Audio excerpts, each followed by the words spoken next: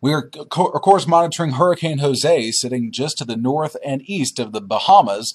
We've also got now potential tropical cyclone 15 heading towards the Caribbean, and also right behind it, newly formed tropical storm Lee. Let's begin with Jose, still a Category 1 hurricane as of 11 a.m. Saturday. Winds are 80 miles per hour. Long term, this could become a factor into the forecast for the Northeast states. We're talking Massachusetts, Rhode Island, and Connecticut. They could all be impacted by this system. They are in that threat cone. This would be the middle of next week. Certainly something we'll watch for those folks.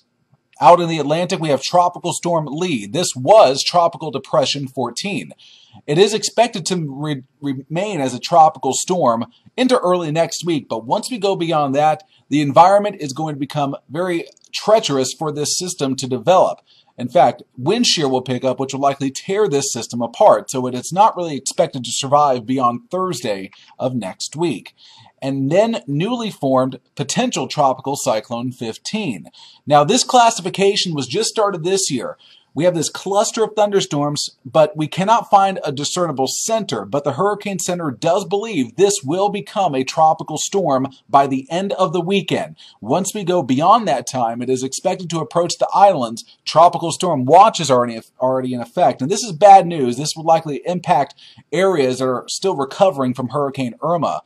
And speaking of that, this will likely become a hurricane by the middle of next week as it heads toward the general direction of Puerto Rico.